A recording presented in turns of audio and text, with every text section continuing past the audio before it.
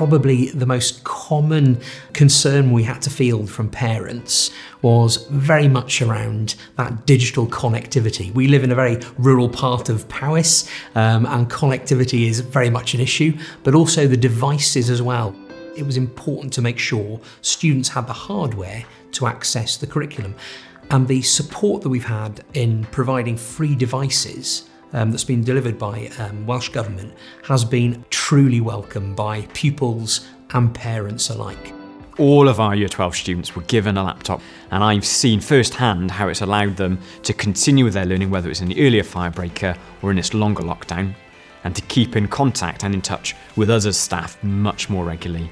Having the free school laptop has made me feel really supported. They have free copies of Word, PowerPoint and Excel, so we can do all our work online and submit it via Microsoft Teams. I know that I have a place to keep all my work organised. All my heads of year and subject teachers have also given me direct opportunity to contact them with any concern I have, whatever that may be.